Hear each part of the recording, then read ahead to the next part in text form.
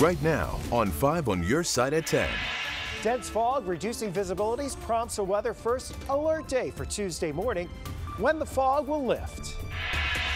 Tonight, toxic school uniforms. And these chemicals can stay in the body for months or even years. What researchers found when they tested dozens of outfits required in school dress codes. But first tonight, hunting for a new headquarters. One of St. Louis's biggest companies is looking to move. Tonight, the St. Louis region is at risk of losing one of its top corporate citizens. Good evening. I'm Ann Allred. And I'm Mike Bush. Emerson Electric employs hundreds of workers. Robert Townsend is live in Ferguson with reaction.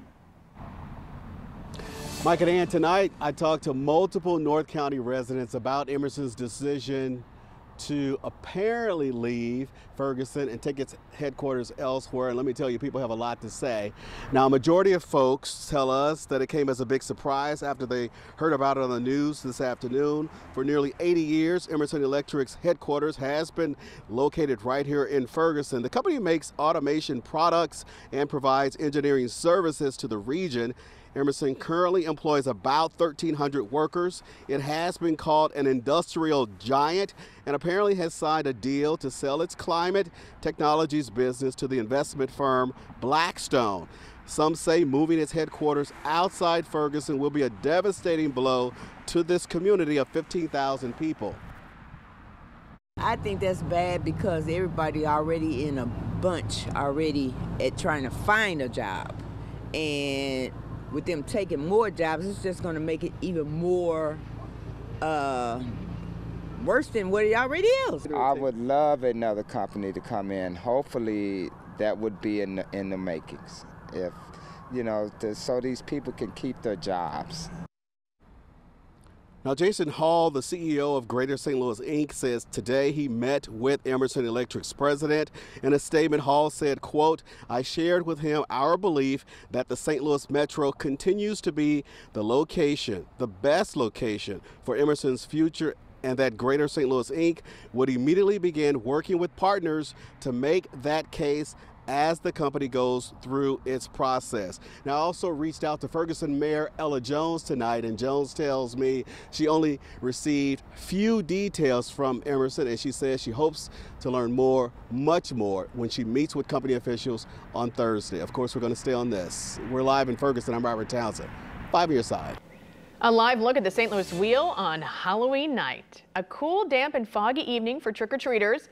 And that fog isn't letting up for some parts of our viewing area. Let's get over to Chief Meteorologist Scott Connell with the weather first alert. Yeah, we are talking about an alert day for tomorrow. Visibility's already dropping off in some spots, down below 1/4 mile. And that's really the threshold where you have to start slowing down, and driving speeds have to be reduced because the visibility gets, well, you can't just see. So you're down to 1/4 mile in Belleville. The Perryville Airport's there as well. Now, Salem over towards Centralia, Effingham, Litchfield. We've had pockets here, mainly east of St. Louis, where the visibilities have been around 1/8 to 1/4 mile pretty consistently here over the last couple of hours. So the dense fog advisory, it is for our Metro East counties, and that's why we have a weather first alert day for tomorrow morning. That 1/4 mile or less visibility means tomorrow morning it's probably going to take a little longer for your morning commute. The fog will be lifting after the rush hour, and then otherwise a warm start to November. We'll get into more of that in a few minutes, Mike. All right, Scott. It's been 1 week since a former student stormed into Central Visual and Performing Arts High School in St. Louis and opened fire. Today, one of the 2 victims killed in the attack was laid to rest. Hundreds filled the pews at the Cathedral Basilica of St. Louis this morning to celebrate the life of health and PE teacher Jean Kushka. Her students say her last few moments in the classroom were spent protecting them from the gunman. Kushka's family says she dedicated more than half her life to teaching St. Louis area children. Mom believed every child is a unique human being and deserves a chance to learn. After teaching for 18 years at 7 Holy Founders, she spent the past 20 years at St. Louis Public School District. Though the spark that led her there wasn't gone, Mom was looking forward to retiring soon.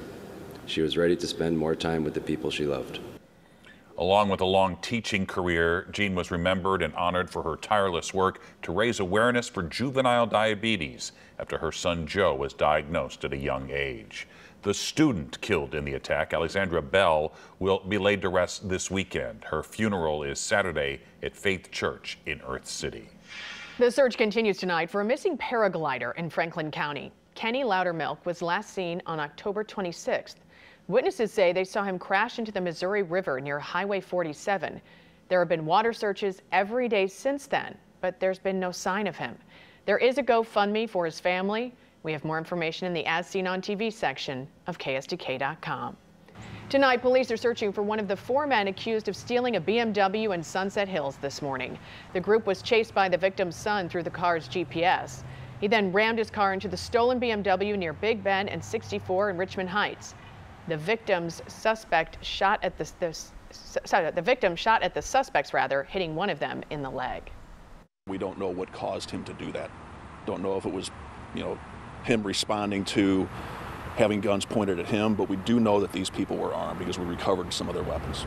The 3 other suspects ran off. 2 of them were arrested. It's unclear whether the victim's son could be charged with a crime. Well, Election Day is 1 week from tomorrow, and one of the biggest issues on the Missouri ballot, whether to legalize recreational marijuana. But prominent leaders in both major parties are urging people to vote against Amendment 3.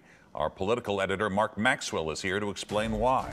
Mike, the insiders in the medical marijuana industry love this plan. It keeps them first in line and makes it harder for new competitors to get in. But get this, conservative politicians like Jay Ashcroft and Mike Parson are joining forces with liberal Democrats like Cori Bush and Tashara Jones to campaign against Amendment 3. That has us asking this question on Halloween night: is it a trick or a treat?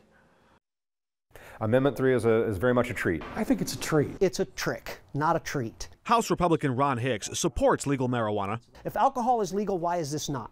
But he strongly disagrees with baking this plan into the state constitution. If they tomorrow lifted it as a Schedule I drug, but yet we passed this, it would be in our Constitution as an illegal drug. But yet everywhere else, it's not.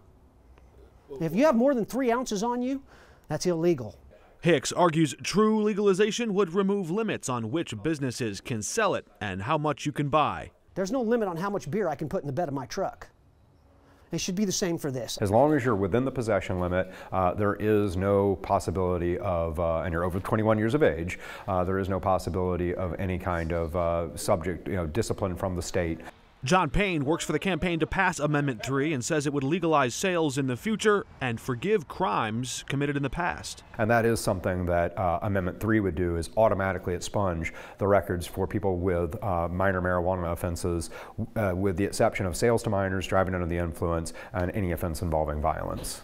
Missouri police arrest roughly 20,000 people a year on suspicion of possessing marijuana.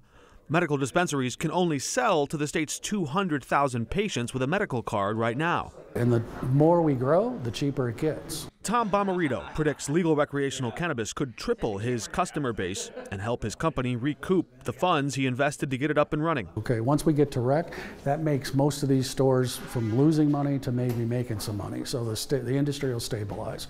More growers will put on more weight, so prices will come down.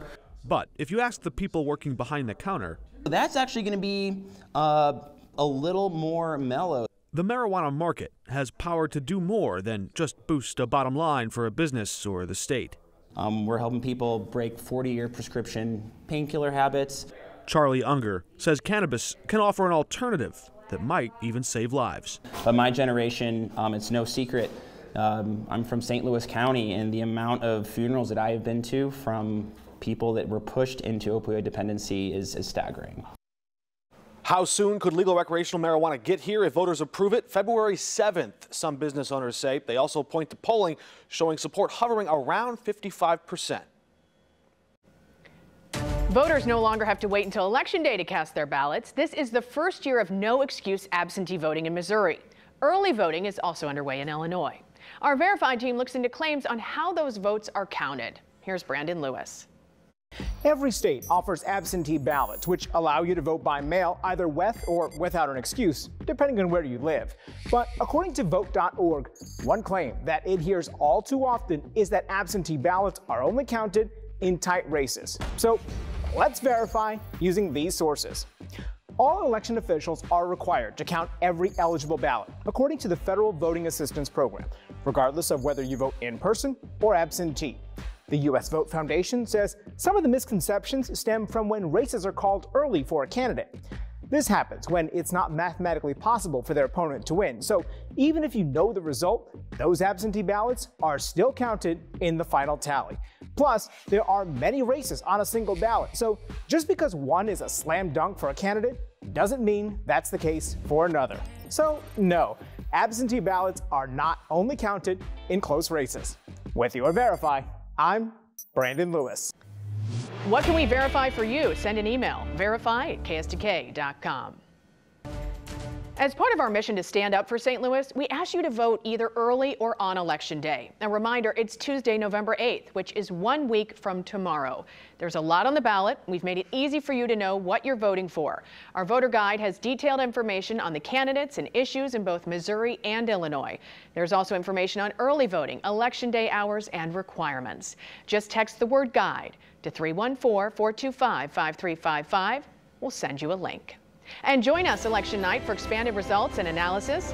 Our coverage will begin as soon as the polls close at 7 p.m. on 5+ and on KSTK.com. Then stick around for an expanded edition of 5 on Your Side at 10. Well, tonight it's official. Sounds of caw-caw will fill the dome in the spring. Today, the XFL announced its team in St. Louis will keep its Battlehawks name from the last incarnation of the league, which folded because of the pandemic. Local apparel stores say fandom for the team never wavered. We kind of stopped a bit of production on when the team wasn't playing anymore because it just seemed like, oh, well, sales might slow down. People might not necessarily want something if they're not going to a game. But if people surprised us, they still wanted stuff, which has been really fun. The Battlehawks are hosting a town hall tomorrow at Ballpark Village, and they're already taking deposits on season tickets on their website. Answers tonight in the murder mystery of 2 Indiana teenagers. I don't feel like I thought I would. Tonight, the arrest nearly 6 years in the making, plus the encounter one victim's family had with the alleged killer. Toxic threads, the danger facing many students before they head for their bus stop. Dense fog building back into parts of the metro area. The dense fog advisory mainly east of the Mississippi River. We're talking about when that fog lifts, how low the visibilities will be, and the weekend ahead. Tonight, answers for 2 Indiana families haunted for the last 5.5 years about the gruesome murders of 2 teenage girls. Finally, there's been an arrest in the case. The judge did find probable cause for an arrest of Richard Allen. He's been charged with 2 counts of murder for the murder of Abigail Williams and Liberty German. Those 2 girls vanished while hiking on a trail outside their hometown of Delphi, Indiana. Their bodies were found the next day. Libby German took photos and recorded audio of their killer before they were murdered. Her grandparents, Mike and Becky Patty, say they still don't have closure. I've always said that I would be screaming on the rooftops, but we're not. It's sad. I want to make sure that we have everything we possibly need and more. I don't want to leave any stone unturned. The suspect, Richard Allen, lived in the small town and worked at the local CVS. After the murders, Becky Patty says Allen processed photos for her and didn't charge her. More testing will be done this week at Jana Elementary over radioactive contamination concerns. The U.S. Army Corps of Engineers will begin soil testing on Wednesday. Structure investigations were completed last week. Results are expected to take 2 weeks. A school board meeting will be held tomorrow night. A final decision could be made on separating Jana students into 5 other school buildings. Some students could be exposed to potentially dangerous chemicals before they even leave the house in the morning. Tonight, Consumer Reports looks into the fabric of some school uniforms, which could be loaded with forever chemicals. Millions of children wear them every day, school uniforms. And according to a recent study published in the Journal of Environmental Science and Technology, those uniforms had higher levels of potentially dangerous PFAS chemicals than other types of children's clothing tested, such as bibs, hats, and swimsuits. PFAS are known as forever chemicals since they essentially never break down naturally, and they're often added to products to make them waterproof, stain-resistant, or non-stick. In recent years, PFAS have been linked to a growing list of health problems, including increased risk for certain cancers, liver damage, and neurodevelopmental problems. And children's exposure is a particular concern. In this study, 30 stain-resistant school uniforms were tested, and the chemicals were found in all of them. Kids wear these clothes against their skin for hours every day, and these chemicals can stay in the body for months or even years. So it's really important to limit exposure where possible. Now some states are stepping up. New York and California passed bills that phase PFAS out of textiles by 2024 and 2025. That does little to help anxious parents right now, but there are some ways to limit your child's exposure. If you have the option, say your school requires a blue polo but not one from a specific store, try to buy one that's not labeled stain resistant, since stain resistant coatings often contain PFAS. And parents can also limit exposure from other sources, like testing their drinking water and using a water filter certified to remove PFAS, and avoiding stain-resistant carpets and home products. It might also be a good idea if ordering takeout to order from places that have phased PFAS out of their food packaging. While kids were hitting up homes for candy, adults headed to convenience stores hoping for a big cash windfall. Tonight's Powerball jackpot worth an estimated $1 billion. Yes, it is the second largest prize in the game's history. Tonight's winning numbers were drawn just 15 minutes ago. They are 13, 19, 36, 39, 59, Powerball, lucky 13. Well, tonight is Halloween, of course. Annie Malone held its first trunk or treat. Kids showing up in their costumes for candy. There are also activities including a magician, and St. Louis Children's Hospital handed out goodie bags that included toothbrushes and floss. It was perfect timing, Scott. I'd say, what, 5:30, a little crack of sun, just in time for those trick-or-treaters. Just but perfect. That fog, that's a good mix with trick-or-treating going. Yeah, we've had the rain over the last couple of days, and as the sky started to clear this evening, you've got all that moisture that's left around the area, and so we've started seeing the dense fog develop, especially in some of the low spots here, the western parts of the metro area, but really it's been more widespread on the Illinois side. That's where our dense fog advisory is. It includes the Metro East, so all of Madison, St. Clair County. The visibility's come up in the Chesterfield Valley now to a mile, but up at Smart Field, that's in northern St. Charles County, it's a quarter of a mile. We've seen the visibility around Belleville at times less than a quarter of a mile. That's where it is right now at a quarter of a mile. Up 55 through Litchfield, quarter of a mile. So again, that's enough where it's going to slow you down tomorrow morning. That's why we are having an alert day for Tuesday morning. It won't last very long, but just be prepared to give yourself an extra 5 or 10 minutes for the morning commute, because if you're coming in, particularly from Illinois, that fog could be locally dense, and that's going to slow your speeds down because you simply can't see all that far.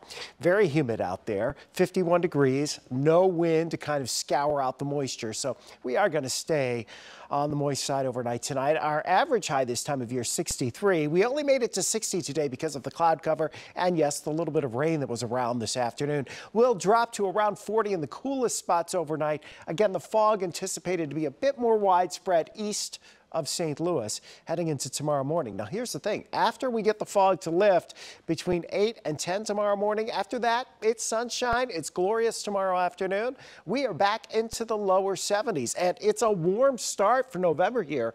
We'll be in the mid-70s through the end of the week. The thing we're watching, though, is heading towards the weekend. The potential for some heavier rain here as we head into Saturday as this system slides on in. There's even the potential for some stronger storms down into parts of maybe Arkansas, Oklahoma, and Texas. Not so much for St. Louis, but another healthy dose of rain certainly possible heading into the weekend, which of course helps ease the drought scenario that's across the region at this point. We've made a little dent here in the last week and a half. Dense fog for tomorrow morning, especially east of St. Louis. That's why we're having the orange alert. And then after that, it is smooth sailing for most of the rest of the week. Election day, We're talking a chance for a shower or thunderstorm. We'll fine-tune that as we get closer. And of course, we'll fine-tune the weekend rain chances as well as that system, which is now between Seattle and Anchorage, slides towards us. So we'll fine-tune that over the weekend. The other thing is it's the weekend to change your batteries in your smoke detector, in your carbon monoxide detector, and roll all of your clocks back an hour before going to bed Saturday night. Those temperatures look awfully comfortable. They sure do. Yeah, thank you. Sports is next with Frank.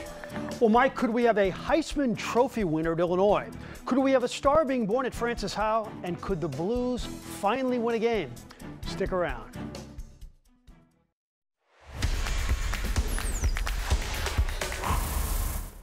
The Blues have their longest losing streak in about 4 years. It's 5 in a row, and it's brutal.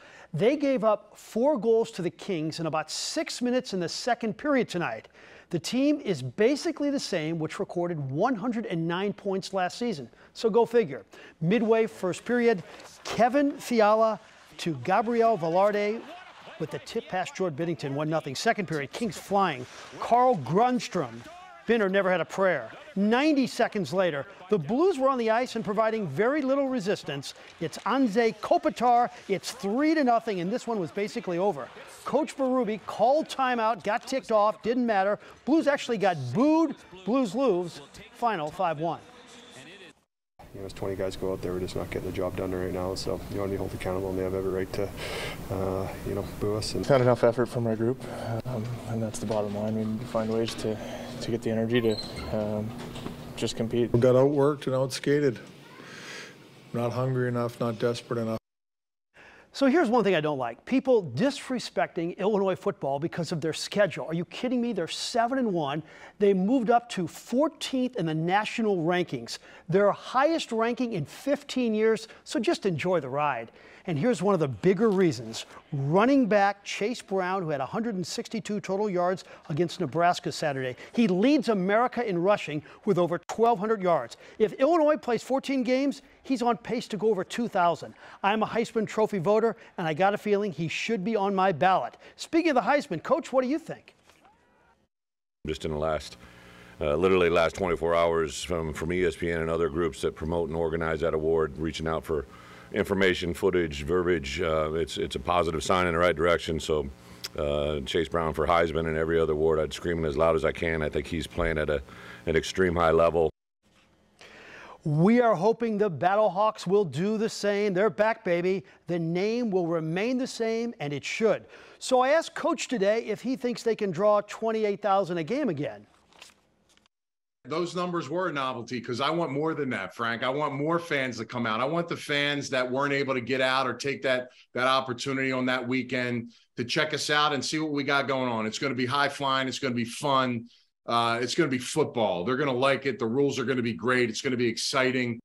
So be with us Friday night for 5 on Your Sideline. Our game of the week is going to be on the east side. Muscuda will be at Highland. The Joint will be jumping in a really good rivalry game. Speaking of rivalry games, undefeated Francis Howell will host Howell North on Friday, and North better be ready to deal with one of the most electric receivers in town. 6'3", 200-pound Jude James. He's averaging 22 yards a catch. Number 6 just took a visit to Notre Dame a few weeks ago. An honor student, a 3-sport athlete, and committed to greatness.